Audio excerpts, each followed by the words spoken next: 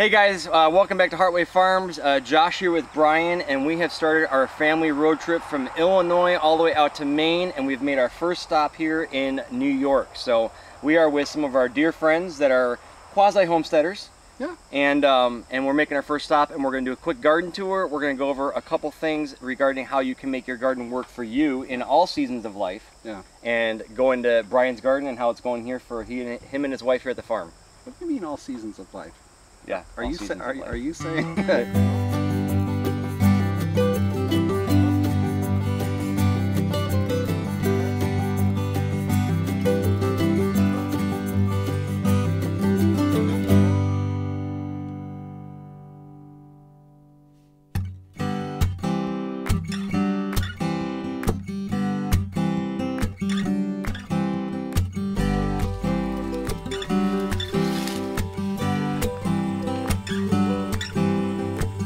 All right, so real quick, we're gonna go over Bryan's garden here, but one of the things right off the bat that I thought was very interesting is I saw black plastic on the garden. Yeah, that's a change. I think when I was here almost 9 years ago. Has it been that long? It's been that long. I thought you started a Back to Eden garden. We had talked about it at the time about getting it going and getting it up and going. So you've about nine to 8 years you've been working on somewhere in there the Back to Eden garden. But one of the things I thought was really interesting, and I thought it applied to a lot of our viewers actually, was how do I transition from a market garden or a high production garden or a very intensive garden as far as having to get out once a week and weeding it to all of a sudden now I see black plastic out here. And I think just from talking with you real quick, life has matured for you. And you become a grandfather. And you're traveling a lot for your job, so you're not as anchored as you were before. And so you had to come up with a solution how to kind of knock back weeds and still have production. Yeah. Well, for us, the garden, we actually made it larger. When we started the garden. But it used to be a particular size, but then we made it larger. Considerably larger. And my daughter, Mariah, actually wanted to do a farm stand. But organic was very important to our family. And so it takes a while, like it took like 5 years to get officially organic, according to what they say. The standards, but she wanted to, we wanted to find a way to accomplish that and lessen the weed load and help the water situation. So we did the Back to Eden method, I'm sure. Yeah, lasagna gardening, deep mulch system, Back to Eden garden, it's kind of all the same thing. And so that's what we've done for years and years and years. But my daughters now are both married and have moved, so it's just my wife Deanna and I. And we wanted to lessen the workload, so we said let's do black plastic. And because even though you do have the wood chips, and we would put them 6 to 8 inches every year, which has really helped the soil tremendously. But you still had to maintain that more so than you do with the black plastic. Because you rightly said, I do a fair amount of travel for various reasons. We decided to try it this year for the first time, and oh my goodness, it has just been a wonderful thing for us. So real quick, I think something, observations that I've seen here is that you guys have had, like a lot of the country, very little water. But in this case, you've only had to water your garden twice so far this year? And part of that is because the Back to Eden garden that's underneath the black plastic it's a giant sponge. It's got all that organic matter. It's very loose and readily accepts the water that it does get, and it holds it. So you've got that deep tilth underneath it that's going to hold that water. But now you got the black plastic on top of it, which is also helping with the... Well, it's helping in two ways. The heat, that it warms the soil, which our garden has never exploded so quickly. I mean, we've always had a pretty decent garden, but the maturity level at which it got to it that quickly was fast. So this year you have had explosive growth with. And the other thing that we kind of thought might happen, but has confirmed that it did happen, was when we cut the hole to plant the plant or the row, what I was concerned about was, are the plants going to get enough moisture? It's actually the black plastic catches it and then funnels it to where the plants actually are. So watering hasn't been an issue, and plus the black plastic, like the wood chips, helps keep the moisture in anyway. That you do get. So it's a relatively inexpensive way to have a weed barrier of sorts. Yes, I know that we're going to get comments about that you can get organic weed barrier, you can get cloth weed barrier, you can use black plastic. This is the point of the whole conversation, is to say that you can adapt your systems as life changes, as seasons change in life, right? You can just say, Brian, now as you've gotten older, you can actually say that. There we go. No, see, we had a strong passion to be outside and do what we do. Right. But now our interests are divided with travel or going and seeing the kids, the grandkids, or whatever. Right. So we needed to find a solution that didn't require us to be in the garden quite as much. And this ties right in with the Heartway Farms values. So we have family, community, and hope, right? And your family was core that you were here with for a long time. You've always been involved with your community locally, but your community's kind of grown because your family has grown, so the community structure has kind of flexed a little bit, right? Yeah. So the hope that you've tied in with that is that you still are doing what you want to be doing, and you have a passion to do that, but how do I make that, how do I, instead of just throwing it to the side and saying I give up on it, is how do I adapt and overcome and make that happen still in spite of those things? Yeah. And you'll see some changes for us where we did more of a cover crop, so like we have a lot of squash and things like that, but it still scratched the itch for us to have that garden experience that we wanted. And my daughter, who isn't here, who did the farm stand, we decided not to do the farm stand, which was a connection to community that we really appreciated. Yeah. But now what we're able to do with just the two of us is give the stuff away. You know, come to the garden and paw through and get what you want, whether we're saying that to family or friends or whatever. So do you, does anyone in your family directly or in your local community, do they can or preserve this stuff, or is your family locally doing that at all? Yeah, we actually are canning and freezing this year a bit. Okay, so you're putting up storages as well? Yeah, but we have so much. Now I think talking with Deanna, there was an initial thought of maybe doing a smaller garden, but then with everything going on in the economy and the food scarcity at times, most definitely, rising costs, there was kind of this, once again, this re-engagement of maybe we should step back into having something that's more productive.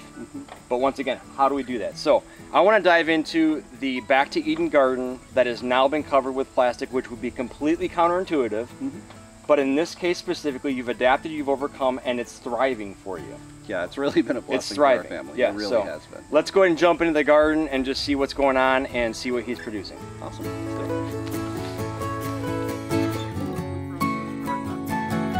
So here you've got beets going on. Yeah. And they're pretty dense, right? They're real dense. We didn't actually thin them this year, but we still have very large beets, and we do about 2 rows of those because we don't eat a lot of them. Okay. But they look like they're thriving. They are. They are. And everything does actually. Everything is green. I see very little weeds because you have stuff protecting the weeds here. Yeah.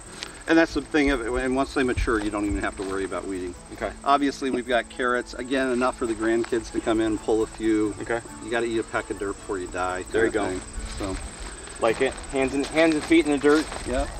We got some squash type things here. Yeah, we've got 2 zucchinis. All right. Plenty. I only really need 1, but we did 2. And then 2 summer squash hills as well. Okay. And then right over in this section, we've got the carnival acorn squash.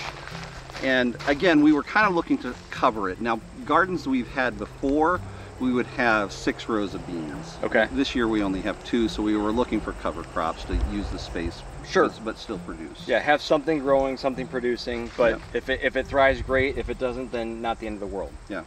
And what's great about your zucchini, the acorn squash or your spaghetti squash or your other types that we have, they keep. Yeah, shelf stable. Yeah. Yeah. All right, so as you kind of go through, these have been overgrown by our tomatillos, which are here. I love tomatillos. They're just such interesting plants to me. But, they look like they're getting a little husk over them there. Yeah, they are. They are. Still a little maturing yet to do, but makes a great relish and that kind of thing. These are shallots that are kind of being overtaken by the tomatillos. Okay. But they're thriving. Once again, they're thriving, and the tomatillos probably are helping to hold some of that that moisture in there for the shading nature of it, right? Yeah, and for onions, they require a lot of moisture. Yeah. And our bulb sizes are large, so I know they're getting their moisture. Okay. You know, they're so good based size. off the end product, you have a nice dense bulb. Yes. Okay. Okay. We got red onions I see here. Yep. We have red onions here, so they're your, the bulb size for this season. This time of season, we probably got a little bit more growth. I'm very happy with that. Yeah, that's great for a meal right there for sure. Yeah. And then I got some stuff over here. What are these things here, Brian? I don't think have you grown these before? I've never grown these before. Okay. This is like a sweet potato. Okay. We did this from slips, and it was an experiment. We've never done it, and it kind of just exploded along here. I'm excited to dig it up and see what we get. Because, so real quick, you cut a slit in your plastic here, and then you have like, it looks like some straw. Yes. Okay. What we did was we made sure that there was runoff room, so they did receive this sufficient amount of moisture. So either we cut a big circle around a hill or something like that, or we would create a cutout, or if we had an extra piece of plastic that was 3 feet that we could use again, we did that. Okay. Yeah. All right, and just so you guys know, from an up close view here, I've probably seen in this whole space that we've walked through, I think I've seen, if I said 10 weeds, I'm probably too many. Literally standing right here, I see a handful, but that's it. So this is doing well in reducing your workload. Yeah. And I got to give a shout out to Deanna, because my wife would be the one that would come out here and she really doesn't like weeds. And so she would work and work and work. And she said to me just the other day, she said, Brian, I'm actually enjoying the garden this year. Because she's not having to come out here and weed so much. Yeah, yeah. She comes out and we pick the little things that are near the plants, but that's it. Right. Because there's not the space for them to take in there. So, all right, so we've got your sweet potatoes, and then we go into more, it looks like a lot of squash. Yeah, this is an acorn squash that has gone crazy. Yep. We expected it to go towards the left. It actually came towards our other plants. Okay. And then the part that's cleared was all garlic. Okay. We probably had about 600 plants of garlic that we've already harvested. In your opinion, with the garlic side of things, you were saying something to the effect of that square foot for square foot, you think it's the most high density, high value crop that you could probably produce, right? High profit if you're reselling it. Okay. Absolutely. It has great value in, fresh garlic grown in an organic fashion. And if you look at the soft neck, hard neck varieties, they hold a lot of value for folks. And they're super shelf, like they're shelf stable to the point of where you don't have to worry about them going bad and losing your profit on them. No, that's right. 6 to 8 months is probably ideal peakness of freshness. So that means, as a farmer, if I'm going to sell it for resell, or I'm going to try to offset some costs, I have time to get rid of that. I have time to find a market base. I can raise a bunch of it and maybe have to sit out for a little while. And you guys raise hardneck variety, correct? Correct. Oh, actually, the thing about the 6 months, 8 months, you can affect that on how you store it. Okay. Like if you do not trim the roots off after you harvest them, that will actually be a point of decay sooner. So if you trim the roots off of it, you actually are extending your shelf life for resale. Okay. Is that why people maybe trim them and braid them then as well to create the airflow and get rid of the stuff that would create mold or rot? Yeah. Okay. And since we do hardneck, we actually trim the hardneck plant portion higher off of the bulb. Okay. And the reason for that is to create a barrier for mildew or whatever pathogen may try to get in. Okay. And it actually helps preserve the bulb longer as well. So trimming it with a little bit of extra on it actually helps preserve it. Helps keep it buttoned down. That's correct. Okay. And then trimming off the roots also does. Because it doesn't have that organic matter that's going to just sit there and rot on it. Yeah.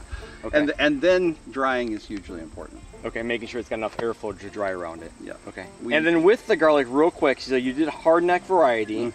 Have you guys done anything? I think it's called with escapes. Yeah. Have you used those, or have you sold those before? Or, we've not sold them, but Deanna does make. What does she make? Like pesto with them. Escape pesto. And it's amazing. Is it more of a mild garlic flavor? It is. It's really mild. A mild garlic flavor. I'll say that the right way. Yeah. The tongue twister there. Yeah. So, but no, we do, and you have to cut those off when they're growing, by the way. Okay. Because the energy then goes into the bulb. If you leave it going into the seed pod, your bulbs will stay very small. Okay. So you're from a production side, you have to do that. Yeah. Okay. Yep. All right. Well, like I said, the garden looks great. I love the fact that you guys were willing to kind of pivot and make an adjustment. And I think that's the other thing that we try to communicate with our followers, with the people that are asking questions is, what if I have something set up one way? How do I make that adjustment? And you guys have done that, I think, with some intentionality, but with some unknown results that would be involved with that. Exactly, well said. And you've kind of seen the results, right? Yep. So the proof is in the pudding. I saw the second watering that you're starting to do. So all of this greenery is tapping into the moisture of the earth that's underneath this here, and it's thriving. I have not watered this portion for 2 months. Okay. I mean, the watering that you spoke of that I've done this morning is over there where we're not standing. So right. all of this hasn't been watered in 2 months, and we have literally had no rain for 6 weeks. Yeah, there's a lot of people dealing with a lot of dry drought situations and lack of water. So thankfully we're in the Midwest, and we've had an abundance. But yeah, everyone's dealing with their different ecologies wherever they're at there. So love it. You're doing great. It's super encouraging. Hopefully it's encouraging for you guys that you can, maybe you start off for 5 years setting up a Back to Eden garden, doing the process of reducing your weeds and setting up your garden space, but then you're like, you know what? I'm just not in this phase anymore. Don't feel like it's all for naught. Don't throw it away. Figure out a way to pivot and adjust and still use the space that you've worked really hard on to bring that life, that energy, that organic matter, and all of the good factors of it, and then just make it work for your situation. Don't give up, and feel free to make those adjustments. You have permission, as they would say, to make those adjustments to make it work for your life situation as you have seasonal changes in your life. You're very kind. You're very kind. So thanks, Bryan. We enjoy hanging out with you guys always. We are in New York right now. We're making our way across the eastern side of the United States here. We're going to be jumping up into Maine, and so come along and see what else we find.